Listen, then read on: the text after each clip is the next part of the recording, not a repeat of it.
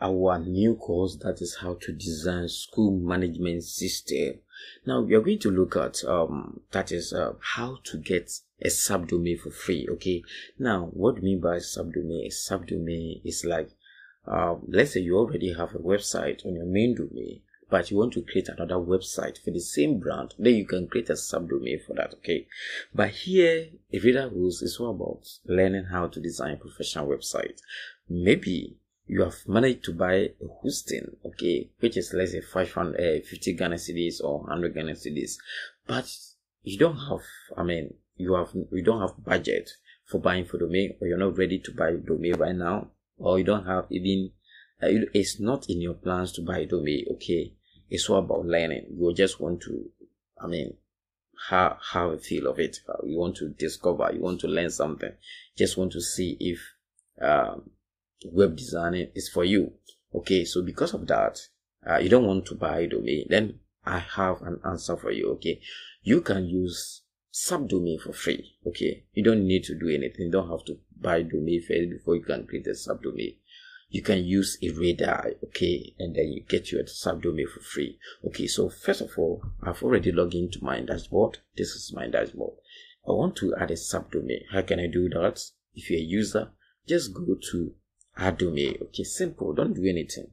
Okay, I'm talking about a situation whereby you don't have a domain, but whereby you have a domain and you want to create a subdomain. I will show you how to do that. Okay, but we'll come to that after we are done with the tutorial on how to get a domain, how to connect your domain. Then I'll show you how to do that. But this time we are talking about in case you don't have a domain at all, which means that you can use a radar host. So this tutorial is for those who don't have a domain but they want to learn. So, okay, good. So now what do we do? Enter your brand name or your shop name. Maybe I want to create a website for my book, for bookshop. Okay, so I can say bookshop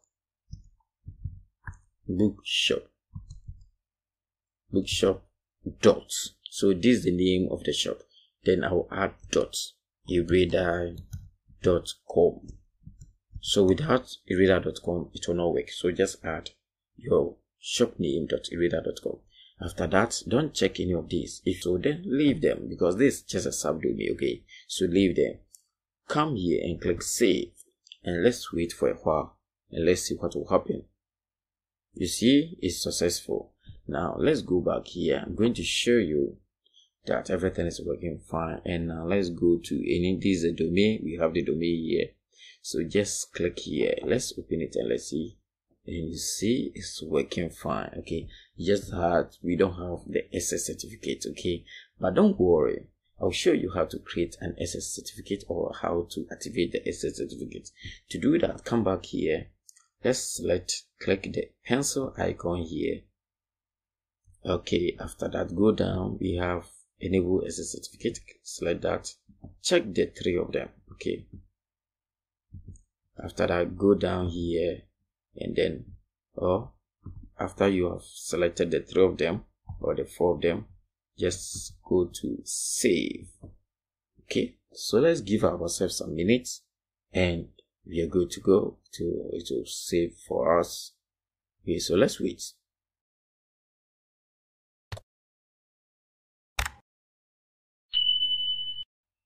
Okay, so now it's successful. Now let's go back here and refresh this page. You see that the site, we will see the site log. You see, it's working fine. Thank you for watching. Bye bye.